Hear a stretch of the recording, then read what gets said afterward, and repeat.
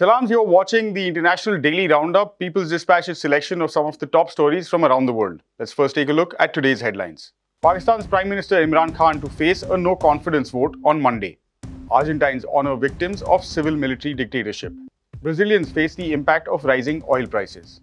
We begin with Pakistan, which is in the midst of a major political crisis. Prime Minister Imran Khan is set to face a no-confidence motion on Monday after Parliament was adjourned on Friday as a mark of respect to deceased legislators. While the Speaker of the House, Asad Kaisar, said that the adjournment was a routine procedure, the move was criticized by opposition members who suggested it took place to give the government time to bolster support. The National Assembly was convened on Friday after the opposition filed a no-confidence motion against the government. The Imran Khan-led government is on shaky ground as close to a dozen of his legislators have defected. Certain key allies have also left his coalition. However, it's unclear how these allies will vote when the no-confidence motion comes up. There have been multiple reports that Imran has lost the confidence of the military, which is the most powerful institution in Pakistan. The military's backing was key to his rise to power back in 2018. Media reports also say a compromise deal is being worked which involves early elections. Pakistan is facing this political crisis while it also faces a massive economic crisis. Inflation has caused great difficulty to the people there. Talks with the International Monetary Fund are at a stalemate following the government's decision to reduce fuel prices. The IMF wanted the government to cut down on spending. Over the past few years, the country has also seen rising religious fundamentalism. Our next story is from Argentina, where on the 24th of March, tens of thousands took to the street to remember victims of the US-backed civic military coup of 1976. In Buenos Aires, wearing white scarves, shouting, "Memory, Truth and Justice," members and sympathizers of the Mothers of the Plaza de Mayo and the Grandmothers of Plaza de Mayo marched from 9th Julio Avenue to Plaza de Mayo, carrying a large flag with photos of the 30,000 victims. Over 100,000 people flooded the plaza and surrounding streets. Human rights organizations have been at the forefront of the struggle for justice and truth about the disappeared relatives or victims of the coup. Massive demonstrations and marches were held in cities such as Santa Fe, Rosario, Salta, Cordoba, Tucumán, and others. This is the first commemoration since the pandemic. The civic military dictatorship, which lasted all the way till 1983, was marked by state terrorism and grave human rights violations.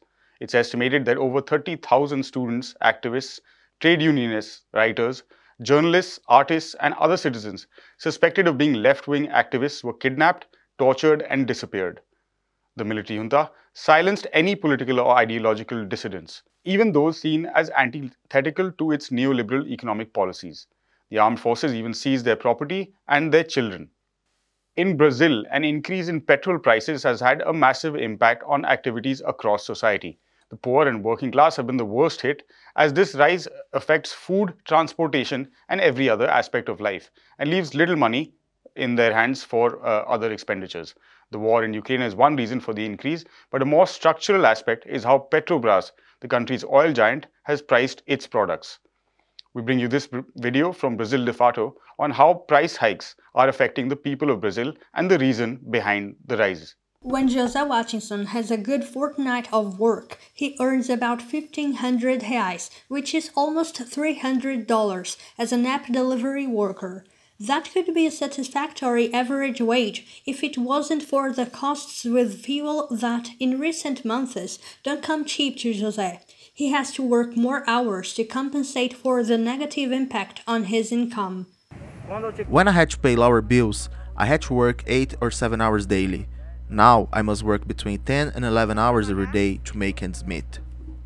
The reason for the successive changes in fuel prices is the rise in prices at the refineries, which brought an adjustment for more than 24% in the price of diesel, almost 19% in gas, and 16% in cooking gas price. With such drastic changes, one can only resort to experts to understand the dynamic. It's caused by Petrobras' pricing policy.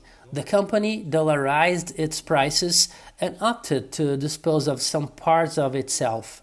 It chose to give the profits to the shareholders and not reinvest in the process of refining oil or the distribution of oil and gas. Petrobras became a predatory company regarding the national market. Why? because it increases the fuel price, and fuels are the basis of the energy matrix and the transport of people and cargo. Therefore, it causes a chain reaction. And in this chain reaction, everybody suffers. However, the poorest part of the population suffers most, since it almost doesn't see in its hands the money it earns. It's not just cooking gas that is going up. Everything we buy is going to be more expensive. How are we supposed to do with a wage that hasn't increased? The pandemic and the war in Ukraine are partially to blame in this situation, but the problem people are facing is older. In 2016, after the coup against President Dilma, Petrobras' pricing policy changed. Now it uses what we call International Parity Price, or PPI in Portuguese. It considers the dollar exchange rate, which it shouldn't. The Brazilian currency is too devalued compared to the dollar.